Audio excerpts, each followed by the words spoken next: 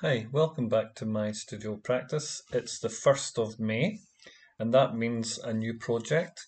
We prepared this board with a sky area and a land area on a third to two-thirds kind of ratio for this board. And we're preparing this because we want to create a segue between the elassomorphs that I was doing in April and the work that we're going to be doing in May, which will be inspired by the work of Henri Rousseau. But before we do that, there are some finishing touches that need to be done to the last elassomorph that we did before we can continue. So I think that's what we'll do. We'll have a little look. We'll have a little look at that, and we will be good. We will be good to go.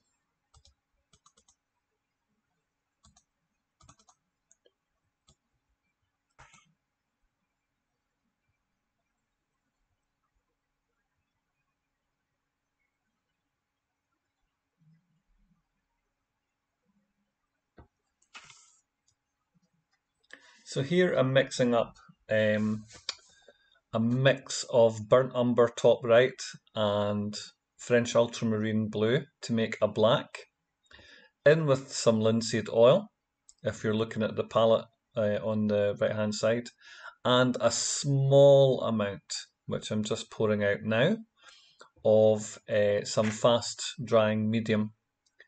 And this is to create a thin mix and a glaze for the fine detail work that we're doing and some glazing work that's coming up. So over to the painting. This is actually a very nerve-wracking time because I'm about to tackle the detailing of the beak, which is very, very fine. Reversing the board there so I can change the angle and move in my preferred way with the brush away from the body. And if you notice, just before I took a practice stroke on the glass, which is my palette, just to see the line. So loading up the brush again, you'll see there's a little bit of rotation going on there to try and get that fine point and just adjusting, because this is really nerve-wracking. The whole work culminates with the details that we're about to do right now, and so it's absolutely critical that we get this line absolutely straight. So there we are, down to the tip of the beak, and that's the first of the line. That's what would be the rima on a mouth, the line that separates the top lip from the lower lip. Well, in this case, we're trying to show the separation between the upper and the lower mandible. And now I'm leaning into the board a little bit more to flatten out the brush hairs to get a thicker line which tapers off slowly. Now I get a little flick there from the brush, and that knocks me offline a little bit, but I can correct.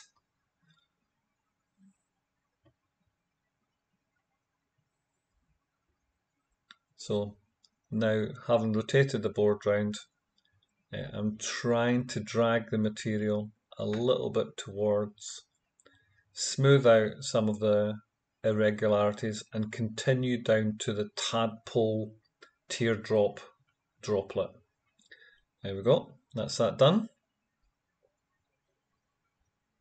Now what I'm aware as well is my hand is leaning on this board, and it is a little bit tacky to the touch.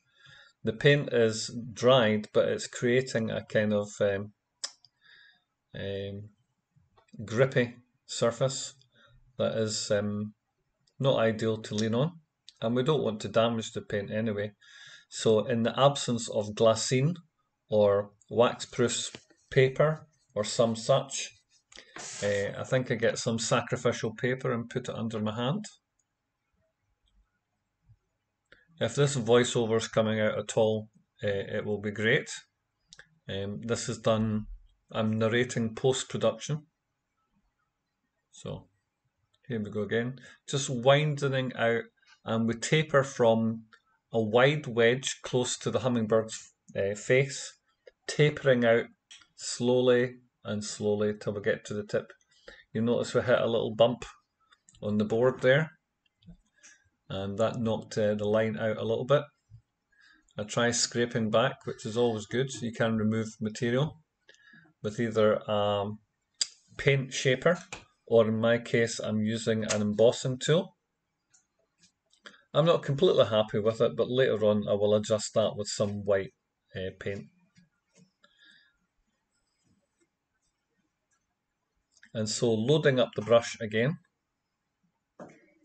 The air has gotten to it, so I won't be surprised if we need to thin out that mix again.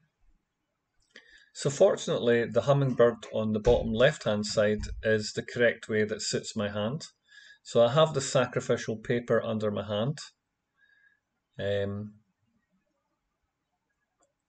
yeah, working out away from the body. So I like to do my fine lines away rather than towards the body. Back in for some material, rotating the brush to get a fine point. And of course I'm using my Rosemary & Co. rigger brushes.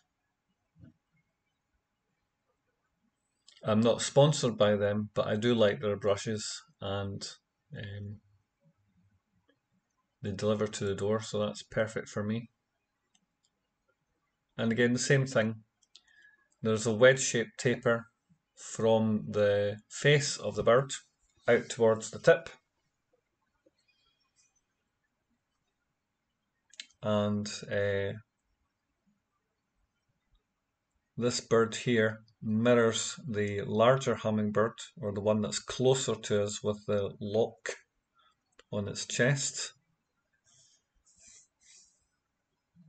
This taper separating the upper and lower mandibles comes down to a point where some string is going to handle a symbolic object. And so what I do is I use the paper underneath my hand as a straight edge. So what I'm trying to do is line it up in such a way that I can judge what is roughly vertical. Load up the brush again and straight in with my line. And not so fussy now because the string's going to be thicker.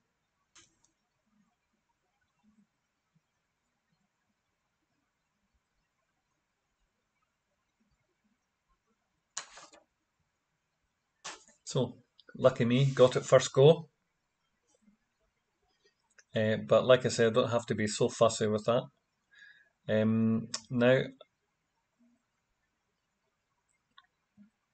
pick up a new brush. It's another rigger, probably a smaller one, because this symbolic object is going to be made from yellow ochre. And I may bring in a touch of the burnt umber blue mix.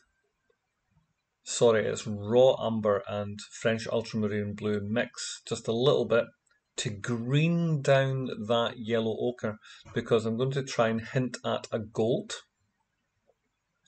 And of course, you would have guessed it by now, there has to be a key to unlock the lock.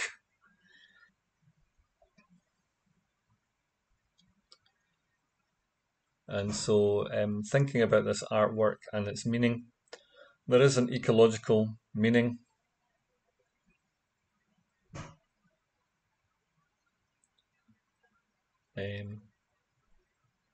There is a green message here. It maybe explains the teardrops. The fact that there's life in the teardrops means that there is hope. There is a secret or something that we have to unlock. There is a message we have to learn. And so we need the key to unlock that message. And I think it resides in the love of nature. to me, that's what this artwork speaks of, is that perhaps the love of nature, and this is particularly inspired by Costa Rican nature, perhaps the secret of a successful future lies in the eco-credentials of a place like Costa Rica, which famously is very good at managing their zero carbon or low carbon lifestyle. So this, as well as detailing the birds' beaks, was a very fiddly job. I experimented with tapping or just daubing the paint on with a very, very fine point. And I was conscious that although the large hummingbird is supposed to be closer to us and the smaller hummingbird is slightly further away, I did want to give the illusion that the key would actually fit inside the padlock. And so there was a little bit of, trying to get the measurements correct.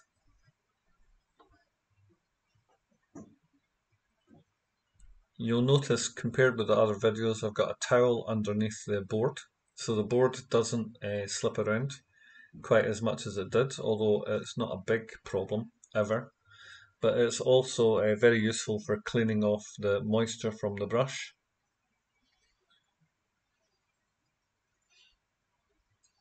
Although what I've tried to do this time round, because I know that there's very little painting to do, is that I've got 3 riggers at my disposal.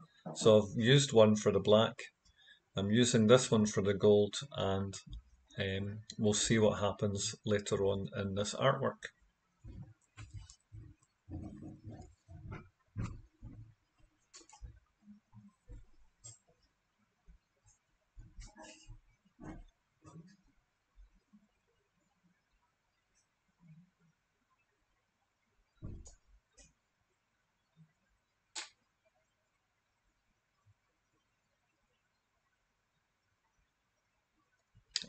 I can see there was a little correction with black there.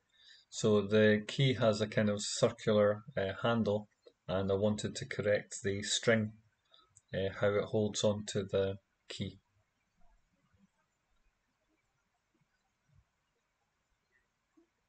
So back into the black mix, this time with a little bit of white to make a grey.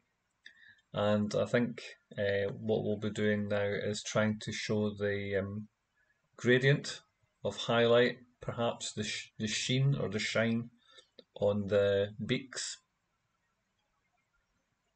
and also bring out the string and some of the details on the key.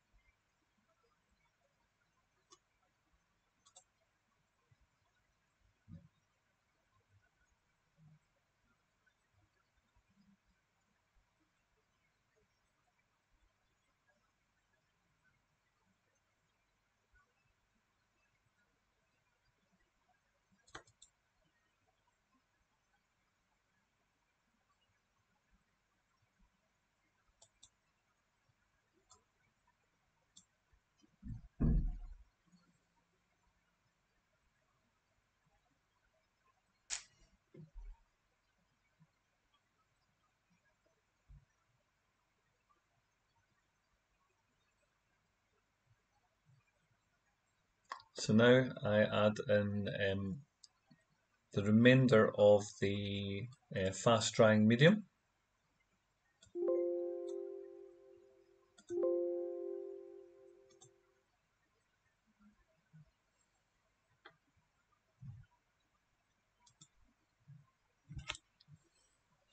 And get a suitable grey. Ah, yeah, glazing, okay.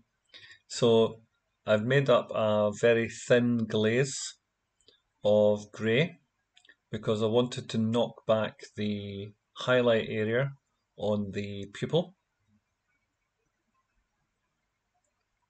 So the fast fix medium, it's called fast drying medium, makes a glaze which is very transparent.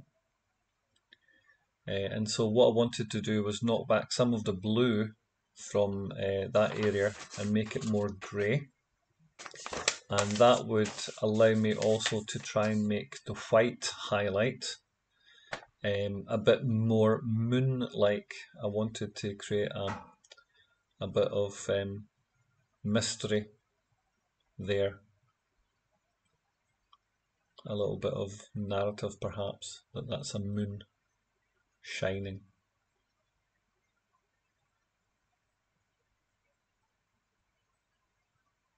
So ideally, a larger brush and perhaps a separate clean brush to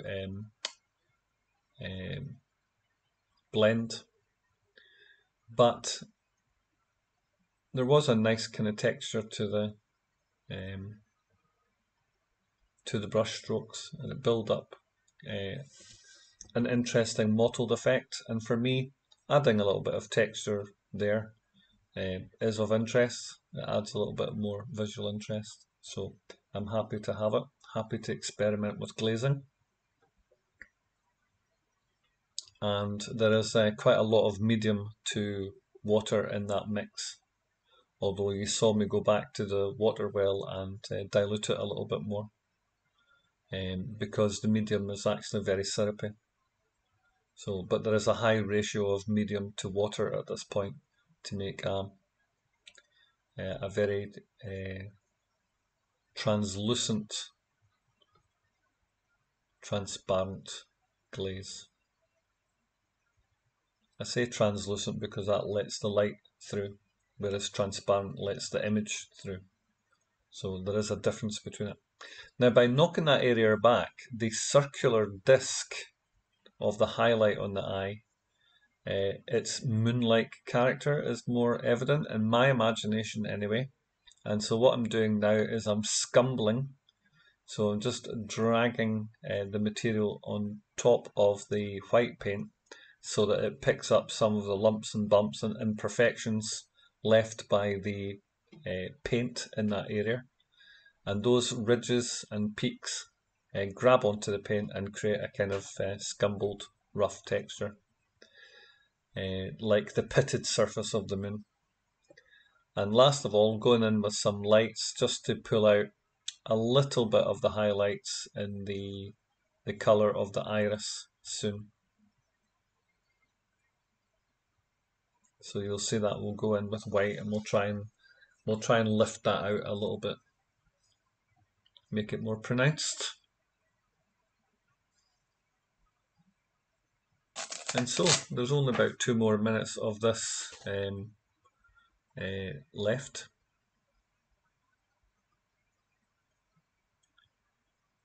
Creating a slightly stronger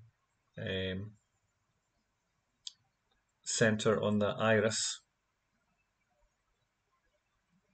Daubing on some of the paint, getting ready to turn the brush over and make a kind of sgraffito effect by scratching into it and creating some of the detailing that goes on an interesting iris. And there we are.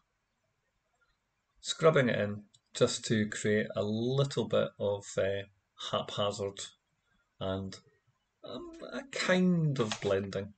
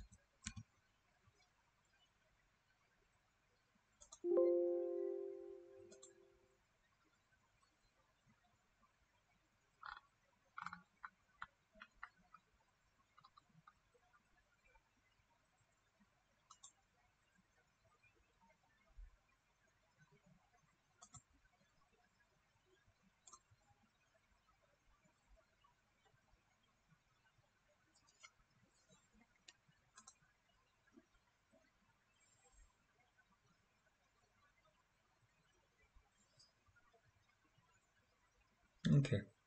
And some other little areas caught my attention too. For instance, the nut at the top of the fretboard, it would be notched so that 6 strings would go in that area.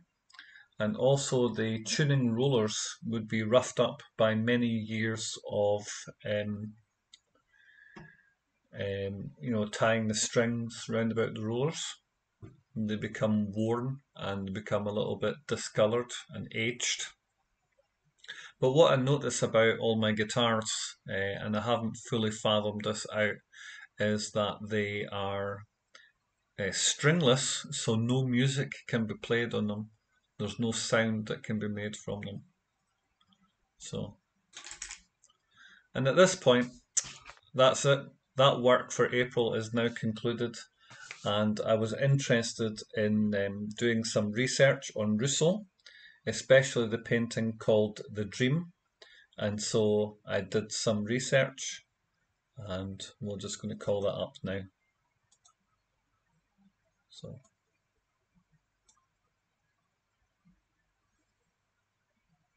Anne Temkin, Chief Curator of Painting and I Sculpture. looked at The Monmouth Dream was painted by Museum Henri of Modern Rousseau Art, in and this painting in 1910. particular, The Dream, Rousseau was is one a that's of curious interest figure to me. in I the think I early can learn 20th from it. century avant-garde. He was not trained as a painter. He was a self-taught artist whose day job was as a customs agent. His work centered on exotic renditions of jungle scenes. And these are detailed with great precision in terms of the foliage, the animals, the entire jungle landscape. Rousseau never left Paris, but in fact, he got all of his knowledge for the horticultural details by going to the botanical gardens in Paris, by going to the zoos to look at the various birds and animals, by reading lots of magazines that came out at that time that were charting the sort of exotic places that travelers and explorers were just starting to go to on other continents. He called it the Dream because obviously there is this very strange situation of an upholstered sofa in the middle of the jungle on which this woman with her 2 braids sits naked, staring out at the scene ahead of her. And one interpretation of that the artist gave was that the woman was, in fact, reclining on this sofa in some living room in Paris, and she was dreaming this jungle around her.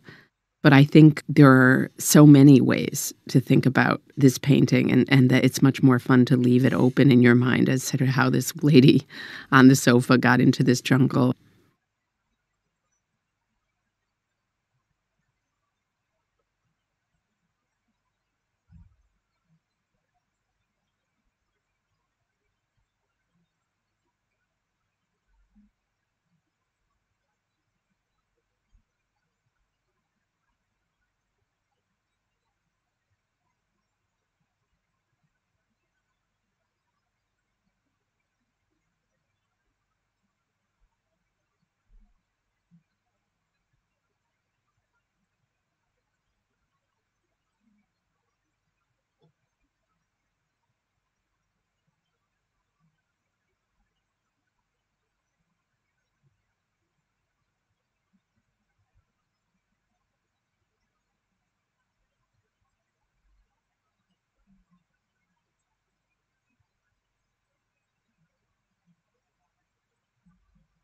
The Dream, painted in 1910 by the French artist Henri Rousseau, 1844 to 1910. Oil on canvas, 6 feet 8 inches high by 9.5 feet wide, 204 by 298 centimeters. This large painting depicts a lush jungle with a diverse array of trees, tropical plants, and wild animals. It is made up of flat, overlapping shapes, like a dense collage, creating a sense of shallow space. The scene is somewhat dark, but there is enough light to see the abundance of plant and wildlife.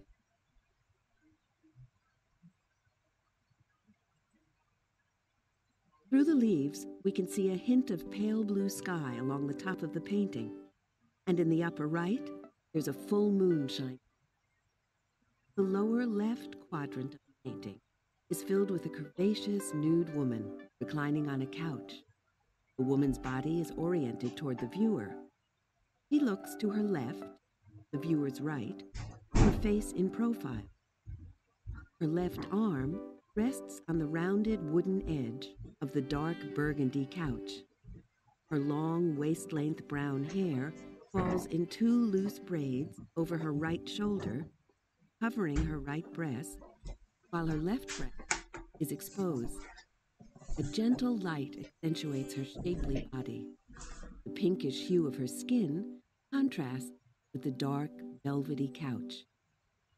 Large, long-stemmed flowers, 7 in full bloom and 4 with closed petals, surround the couch. They are in soft shades of blue, lavender, and rose, and have a flat and exaggerated, with each pointy petal clearly articulate.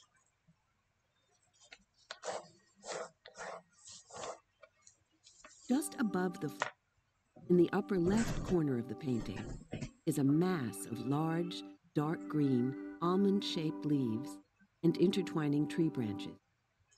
A gray bird with extended tangerine-colored wings, perhaps a bird of paradise, emerges from the foliage.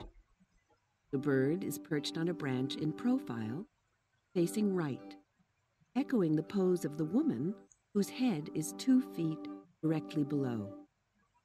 Within this cluster of trees, below the bird and behind the couch, is a gray elephant. He peeks from behind the branches with only his head and curled trunk in view, the rest of his body obscured by vegetation. He too is in profile, but he's looking left, possibly at the woman. Above him, towards the middle of the composition, is an orange tree, its branches filled with fruit and spiny green leaves. A bluish-black bird with long tail feathers and an orange underbelly sits on a branch in profile facing to the right, silhouetted against the patch of blue sky behind him. Like many of the objects in this painting, the bird appears cut out with distinct edges and a flattened form. Large green plants with long, spindly leaves dominate the right side of the painting, with a few of the large lavender and rose-colored flowers scattered about.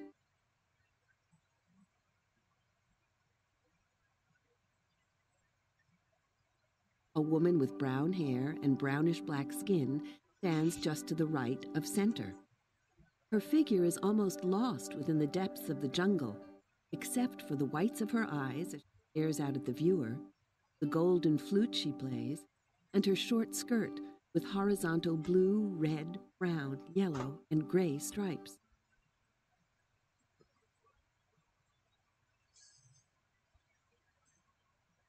A brown monkey hangs from a leafy green tree just behind her.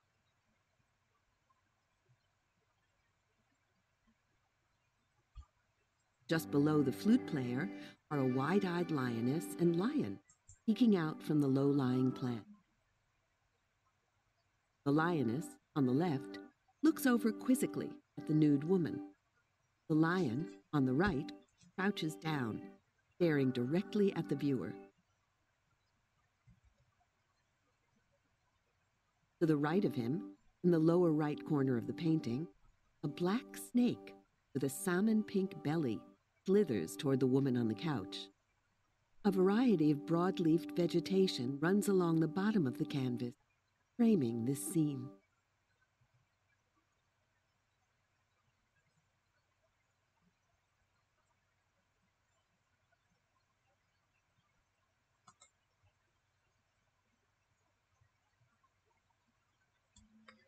Okay, and so that brings us back to our classroom. We're back into the studio. So that was interesting research, and this board was prepared as a third and 2/3, and there are markings for thirds horizontally as well as vertically. What I noticed from that was that, yes, I believe that Rousseau uses a kind of the rule of thirds, it's called. So the top third is sky, but what I notice is on the vertical thirds, the jungle seems to taper upwards either side, making a kind of semicircle. But then details are placed on the thirds in the form of trees or other kind of material that breaks up this kind of raised horizon. Yeah. So yes, they're right. He does use a blue, but to my mind, the blue is always dirtied with something. So is it dirtied with an umber or some sort of sienna? That would be interesting to experiment because there is a kind of smokiness in the blue. And so that's what I'm going to do first of all, is build in the blue and decide where I want to put either my moon or my sun, or perhaps even a combination of both. For me, the reason why it's the dream is it's the product of the imagination. It's the product of the imagination of the artist who created it.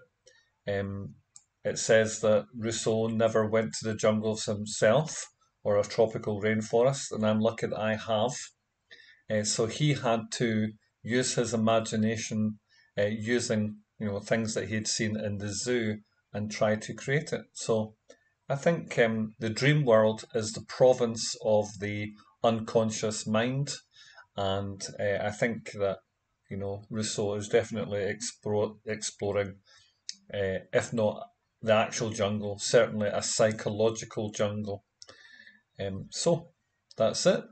Next time we see you, we'll be creating a sky, maybe trying to map out this kind of semicircular arrangement, and plotting in either a sun or a moon or a combination of both. And other than that, thank you so much for joining me again on the 1st of May for the beginning of a brand new project learning from Rousseau. Thank you. I hope you found something that was of interest, and that today's little installment inspires creativity in you wherever you may be. Thanks now. Bye bye.